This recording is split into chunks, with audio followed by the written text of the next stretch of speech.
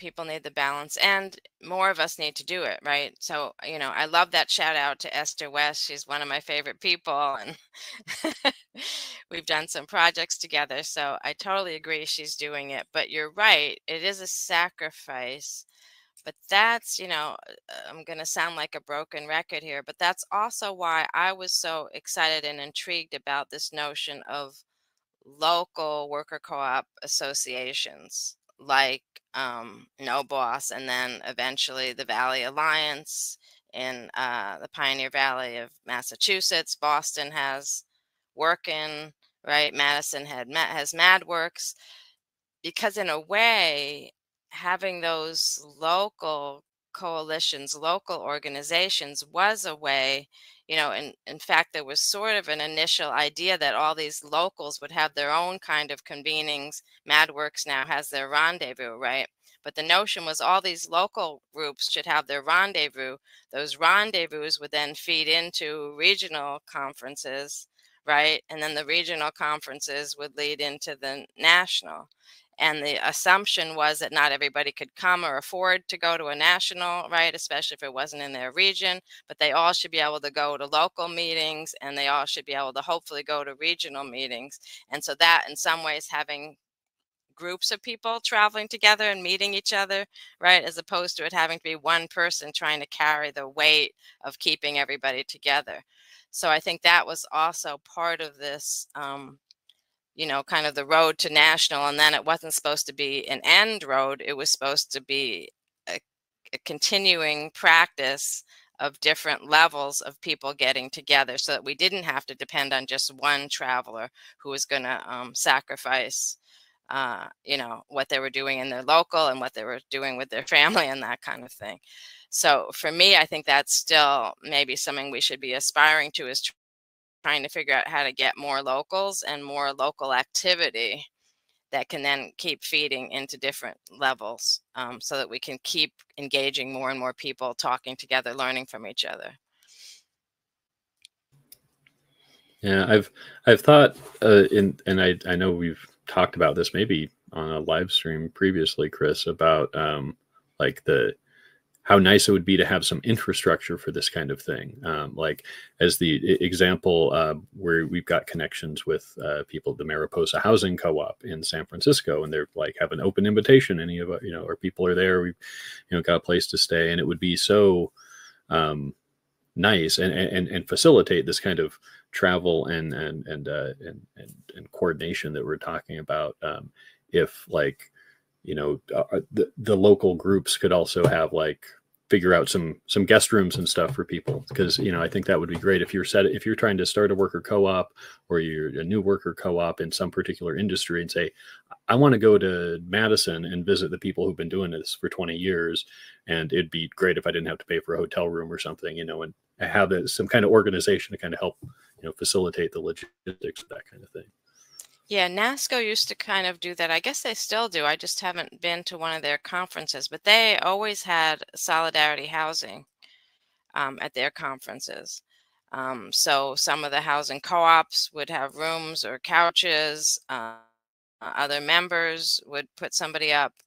So even before I think that couch surfing started happening, NASCO was already doing things like that to make sure their conferences were accessible and affordable. But I think you're right, trying to figure out what those learning journeys might be, and how to make sure people can go on them. Because that's the other thing I think I like, instead of just one traveler, or each organization having just one traveler, because I think the more people who learn and interact with other people, the better. It's not always as effective if only one member of the co-op or one member of the group goes and meets all these other people and learns about it, right? It's kind of better if a few people from the group, or as many people from the group, can have these experiences. We tried to do, even Geo, right, tried to do a little bit with our quarterly meetings, right? We started thinking about them as being a chance to go to different places and set aside two evenings to actually meet other people who were in those places, so that as a group, as Geo, we could start meeting other cooperators, other worker co-ops, other movement people,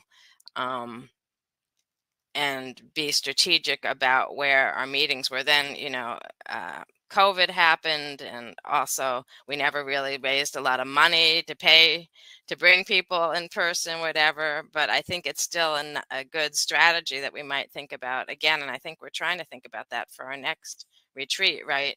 Going somewhere where we can, where several people can afford to get to, and we can meet the people who are doing stuff in that place.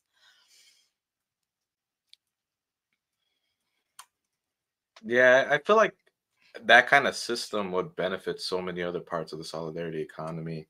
But maybe it already exists and we're just not aware of it. But I remember many years ago, someone had made a really great comment in it was a Discord of the Autonomous Tenant Union Network, where they said, "Hey, someone basically said, can we get better at developing like a good way for like couch surfing?" Um, and and they were responding to something that I have been mentioning to locals too. Um, because I've noticed that a lot of people don't even want to do that anymore. A lot of people have so many negative experiences, and to me, some negative experiences are okay, but as long as we're kind of like learning from them, and getting better about it. But I've seen all sorts of scenarios where people just don't want to do it anymore, and supposedly that came up too last year in Chicago, that a lot of people who had a couch to spare or something for a lot of the Venezuelans who were coming in and who were homeless. Like they wanted to do it, but they had already been burned so many times, and they didn't want to get burned again. And I totally get it. If we can get if we can figure that out, I think we'll benefit a lot of sectors of society, a lot of struggles. Um, rules of the road, rules of travel, and then there's also the pro-indigenous aspect too. That's one reason why I don't really travel that much too, because I I, I want to be in solidarity with the other native folks, and um, I kind of feel like traveling without actively being able to meet with other native folks and talk about like the struggles that we're going through. Um, I feel like not being able to do that is a very disempowering thing. Um, anyway, that's one thing that I think about. But yeah, what else you got, Josh or Jessica? You were the one with a Well, list of questions, Chris. I don't know. I could keep talking about the experiences. So, um, I was very intimately involved in starting the Eastern Conference for Workplace Democracy. And the first year, 2002, we weren't really sure if anyone would come. I think actually, Chris, you had a question about something I said about it, about our attempt to get worker owners to be as involved as possible in the planning and execution of the conference, because that was the model we had from the Western worker co-ops, right? In fact, Bob literally asked their organizer, for her, I don't know what you call it, her files or her timesheets about how she organized the Western Conference and that kind of stuff. And all through the Western Conference, there's lots of, I would guess mandates is too strong a word, but lots of intentions to make sure that people making decisions about what content to have on the conference, making decisions about where to hold it, what to do, were worker owners themselves. So it was very much a bottom up, and the people most affected, right, the worker owners kind of making decisions. On the East Coast, we didn't have as many activist worker co-ops who were interested in doing this kind of planning, and they weren't as old or entrenched, and so they didn't have like extra money to put in. um, but we did have a lot of support organizations who were interested and excited and involved, right? So we tried to figure out a way to utilize the fact that we were able to raise some decent money. We had a lot of volunteer and staff from support organizations who had time to put in, but yet we still wanted to hear those voices from worker co-ops. So we ended up with a kind of bifurcated structure. We had a planning program committee run by Carol Hack from SACO, Southern Appalachian Co-op something. I don't remember what SACO stands for. Frank Adams, a sort of famous worker owner developer, and he wrote a book on how to start a worker co-op. He was one of the co-founders of that, and Carol was one of the I don't know if she was co-director at that point or what, but anyway, she knew a lot of the co-ops, especially in the Southeast, and was able to pull them together, not as often as the logistical planning committee met, but she was able to pull them together, get their ideas for content, what kind of workshops, what kind of best practices, what kind of questions they had that they wanted the conference to cover. And so that's how we did it, kind of separated the content out and bothered those people less. And then the sort of fundraising, logistics, all that other stuff, those of us who had other jobs and who had capacity and that kind of thing handled that side. But we also talked about how to get people to actually attend the conference, because again, a lot of the worker co-ops we knew in the East, and we did the East Coast from Northeast to Southeast and all the way over to Ohio. So a little bit into the Midwest was our, actually anyone was invited, but that was kind of the boundaries in terms of who we were trying to attract. And so we also realized that some of these fledgling and small worker co-ops were reluctant to send anyone to a regional conference, again, because both of the cost to get there, but also the cost of losing a worker member's time, right? If you have a 5 or 10 person or even 20 person co-op, having someone gone for 2 or 3 days is a real sacrifice, right? So we also thought about the Western actually paid people for their planning time and paid presenters for their time. We tried to do the model without doing that, unless it was a worker owner who needed their time paid for. And we thought about trying to figure out stipends, but nobody could totally agree on it. And so we never really came up with a foolproof way to get more worker owner participation. But we did start to raise money for scholarships, both registration scholarships and travel scholarships. And so we did pretty well. We had an auction to try to, that was specifically to raise money for scholarships. We asked some of the sponsors to specifically put money in for scholarships. And I think that practice is still going on. But that was another way that we tried to figure out how to help people. And then we at least tried to talk about, right, what does it mean for your co-op to either have to shut down so all of you can come, or for you to lose, some work for a day or two, and, how that would look and what we should do about that. And as I said, I don't think we ever really came up as a community or as a movement with a foolproof way, but we do have some stopgap things. And then I guess with after COVID, with some virtual meetings, maybe we did better with people being able to attend virtually and not having to pay to get somewhere. But again, that was also why we liked the idea of starting with local organizations, because at least people could participate at their local level, even if they couldn't make it to a regional conference. Mm-hmm. Yeah. And that's definitely something I think we need to get back to. I would like to see a lot more, like not just regional, but like municipal, small, or like for a small geographic area events to bring just people interested in co-ops together. Because I think personally, I feel like there's too much emphasis on the big yearly conferences, and there should be that are, as you say, there's a certain like exclusivity to them. There's certain barriers that are in place. You have to be able to often travel long distance. You got to be able to afford to stay someplace. And besides missing your work and all that. So, having more events that are smaller and that take less overhead and less planning time, more of like the open conference kind of style of organizing, maybe to help with that, and just and more on the local level.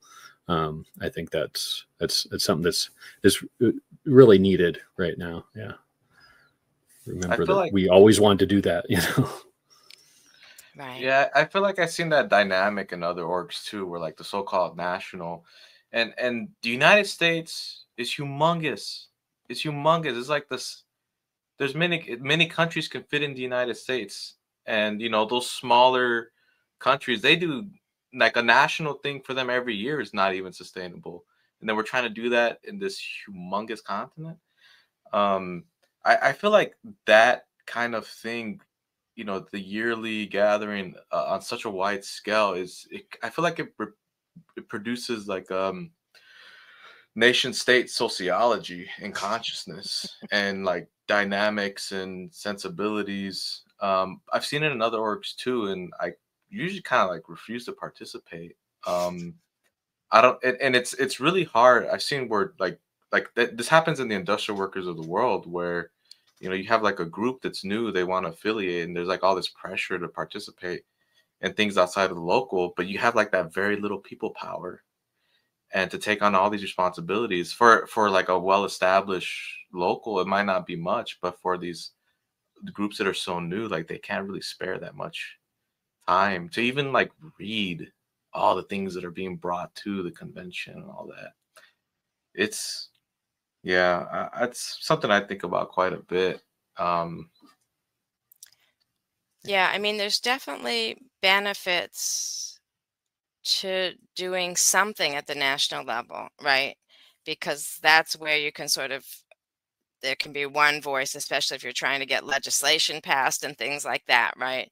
You have a chance for there to be one voice for everybody to hear the same stuff and participate in the same way, right? There's ways that the national can be supportive of the locals.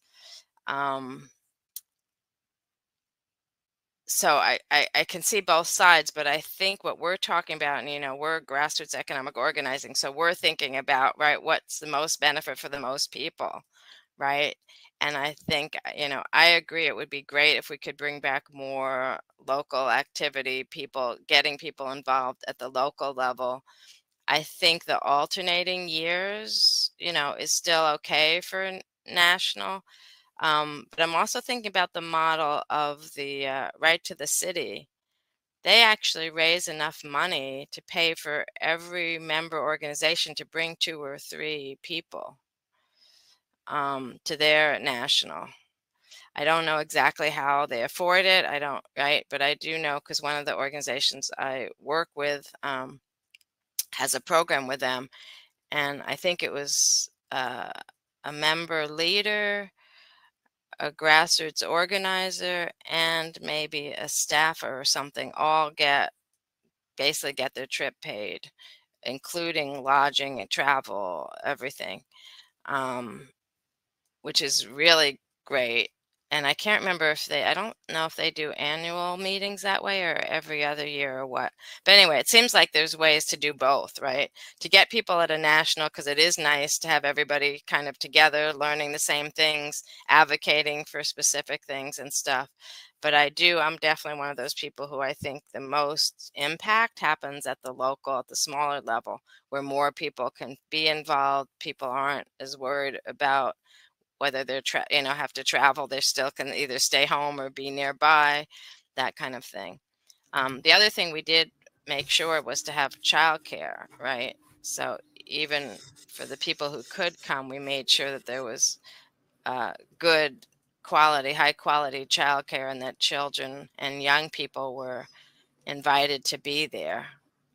Because again, we wanted to make sure people with families didn't feel like they had to come without their families, or that they didn't have coverage for their, because I think that's also important to not see people as individuals, but as parts of families and parts of organizations. So figuring out how to facilitate their time, energy as people connected to other groups of people, right? Mm-hmm. Yeah, I feel like it's definitely not an either or situation. I mean, I've been to a couple national conferences. They're amazing. They're great. I do enjoy them. It's wonderful to be able to meet people that you've only heard about or read about their co-ops, or never have heard about their co-ops, and to get to hear about them for the first time is great. And to share ideas with people, and to just be surrounded by so many people who are like-minded. Especially for me, being from a pretty rural place, it's nice to be around a whole lot of like-minded people. I don't usually get that opportunity, but it's I guess, kind of to reiterate, or maybe to expand a little bit on my thought before, with the national conferences versus more local gatherings, and even with national organizations versus more local ones, it seems to me like it's akin to the difference between like high touch and low touch cooperative development, right? Like at a national conference and with a national organization, you can get that kind of low touch support and help, but it's only going to reach a few people because you have one organization. And as Chris pointed out, we're a massive country with a lot of people, and then you're only going to be able to, like, limited in time, right? You're only going to be able to provide any kind of support while people are there,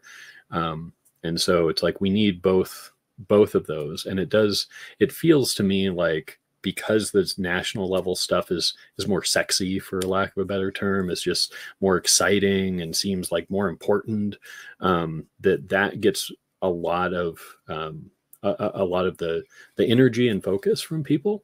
And that I would like personally for kind of see a shifting of more of that time and energy being put into a lot more local things, and kind of have the subsidiarity like idea that the larger the organization, kind of the looser and less important it should be.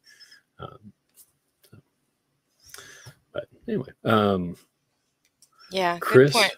Sorry, I know okay. Chris has another question, but he said his mic isn't working. Oh no, Matt. Oh, Matt's here, but no mic. Matt's he's sitting in the green room, but Oh, his okay. devices are not connecting. So Yeah, sorry. Before Chris asks his next question, I did want to say one more thing about the importance of the U.S. having a national federation of worker co-ops. Worker co-ops have been the smallest sector in the U.S. co-op movement, and they really had almost no voice. In fact, part of my thank you speech when I was inducted into the Co-op Hall of Fame was to mention that I hoped and that I thought I saw the U.S. co-op movement not being as siloed as it used to be, and recognizing more the worker co-ops and some of the urban co-ops and stuff. When I first joined, there were very few urban co-ops, or very little talk about urban co-ops. There was very little talk about people of color in the co-op movement, people of color co-ops, and the sectors were totally isolated from each other. And the worker co-op sector was like, people had no respect for it. And so it was important for the U.S. to get the worker co-ops together so that we did have an official sector. And so we did have a voice, we did have a say. Now we actually have reps on the National Cooperative Business Association's board, right? We're represented in SACOPA, the this International Association for Worker Co-ops. And we're able to connect better with, like, the Canadian Federation and other groups. But we finally were able to be recognized. And then the really fantastic thing is, now by 2024, the worker co-op sector is one of the fastest growing of the U.S. co-op sectors, which is really amazing, because some of the other sectors have actually, like ag, have been waning. But, you know, purchasing co-ops, worker co-ops, actually food co-ops are now on the rise again. And so it's interesting, the co-ops that didn't always have as much representation or as much status are now actually the ones, again, they're more kind of grassroots based, and they're growing faster. And the worker co-ops, right, are predominantly actually women of color, right? Most of the new worker co-ops are growing among women of color, which is also really interesting.